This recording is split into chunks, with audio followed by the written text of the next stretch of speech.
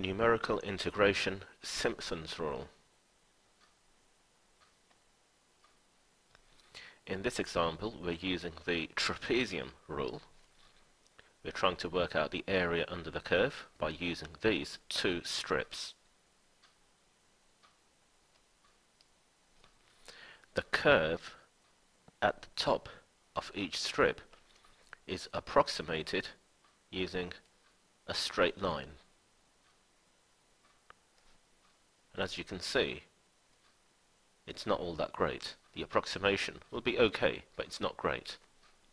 Simpson's rule improves on this. Instead of approximating the curve with straight lines, it will use a parabola, a curve, to go from here to here and then from here to here, which fits the curve here much better than the straight lines did. So, like this, straight line, parabola.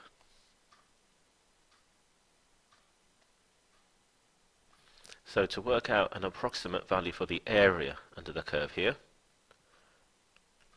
divide the area into vertical strips. We must have an even number of strips or intervals. These are called ordinates. So we have 5 ordinates and we have 4 strips. We work out the y value at each of these points using the x values here. So you'll have the equation of the curve. You work out the x values here, you substitute each one into the equation of the curve, and you work out the y coordinates here.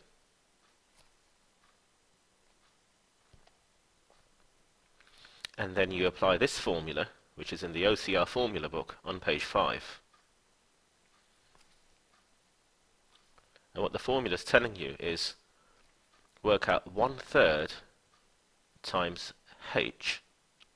This is the formula for h, and h is the width of one strip. So it's the same value for all of these.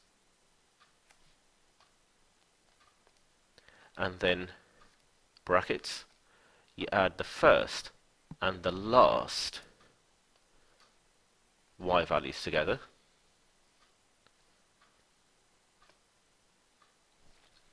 plus 4 times, and this is the sum of all the odd ordinates.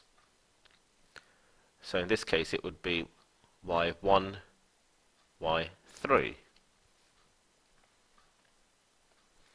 plus 2 times the sum of the even ordinates. And the only even ordinate left here in this example is y2.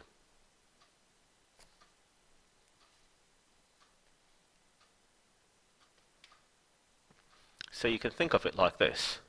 There's the 1/3 h, the ends, the first y value and the last one.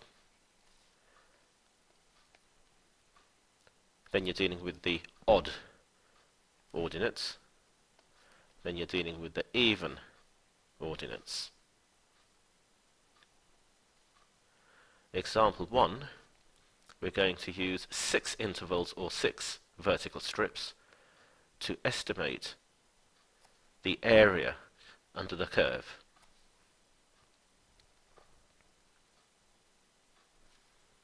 X equals 1, x equals 4. There are 6 vertical strips, and these are the y values for each ordinate. The width of an interval, using the formula,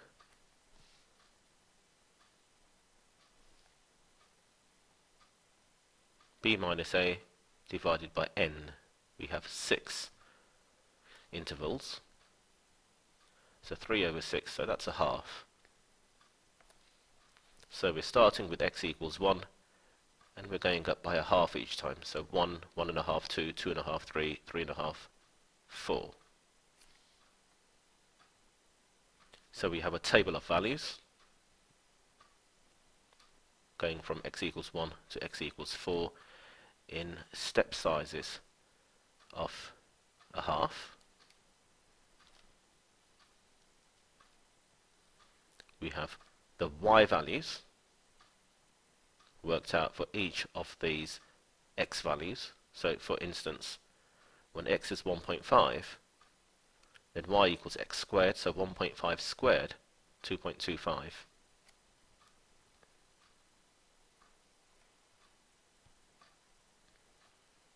Applying the formula, so we just need to put the values in here. So then we've got this, and then the final answer.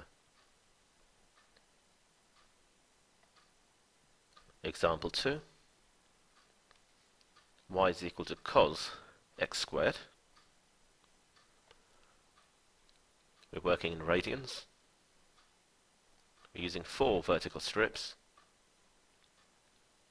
H, 1 minus 0, divided by the number of strips, so 0.25.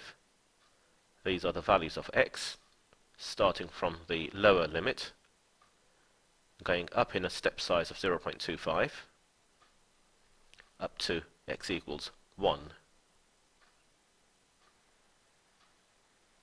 The y values have been worked out. Some of these y values, you can work out the exact value and write it here, but it's better to use the full value rather than a rounded value in the Simpson's rule formula. So using the formula, the area is approximately 0.905, rounded to 3 significant figures. To improve on this approximation, we need to use more vertical strips.